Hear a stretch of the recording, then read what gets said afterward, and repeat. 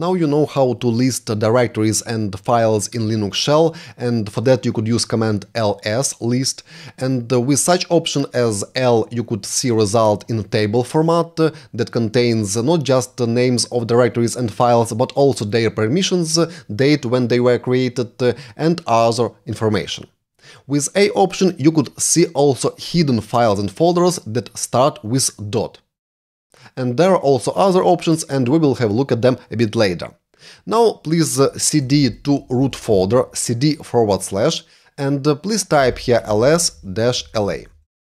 And here you see some directories and files located in the root directory.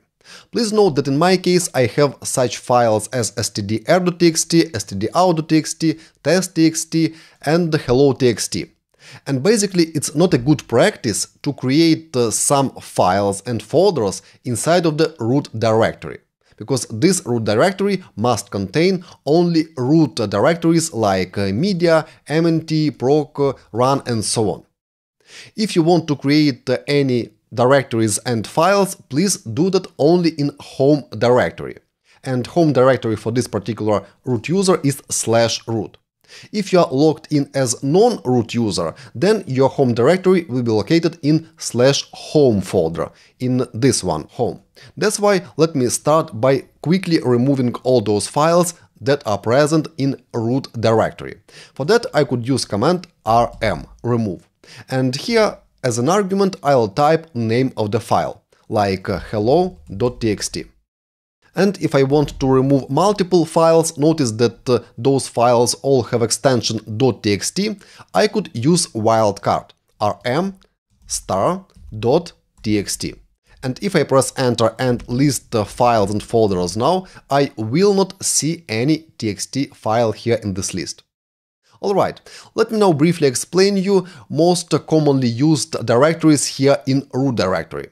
First directory is etc. This directory contains different configuration of files. Let's have a look at contents of this etc directory. And here you see such files as e2scrub.conf, mkey2fs.conf, and so on. Also you see some folders like kernel, opt, and so on. If I have a look at the contents of kernel folder ls etc/kernel, I'll see just single subdirectory postinst.d. I could ls files and folders here in this subfolder, I could use tab, let's press enter, and here I see single file in green color, apt auto removal. Let's check permissions for this file, ls, and let's add here -l option. Actually, if you want, you could quickly go to the beginning of a command by pressing Ctrl-A, like so. And by pressing Ctrl-E, you could go quickly back to the end of the command. That's why here I could go to the beginning of the command, Ctrl-A, and add here -l option, like so.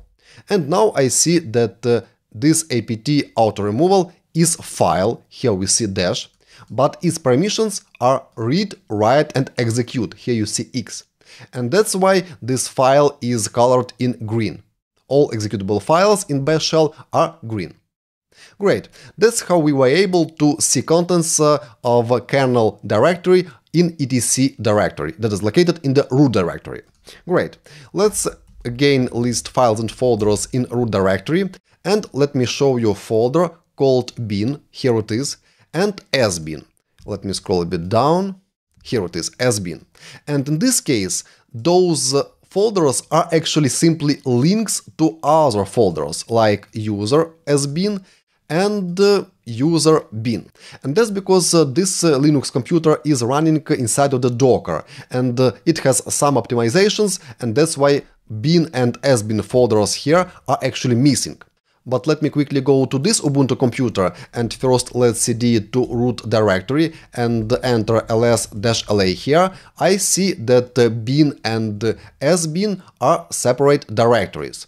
And for example, if I list files and folders in bin folder, I see a bunch of executables and some other directories. And actually this bin folder contains different executables that are used for start of the system and that are used by all users.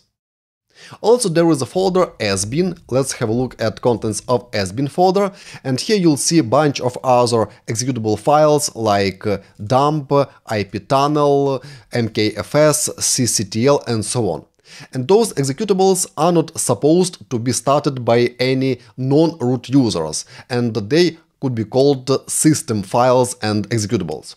Alright, that's structure of bin and sbin folders. And here in this Docker container, you see simply links to user sbin and user bin folders. And now let me explain you quickly structure of user directory cd user. And this directory contains actually some user-related files, and it contains directories like bin, include, lib, and so on. And let's have a look, for example, at contents of sbin directory, ls sbin.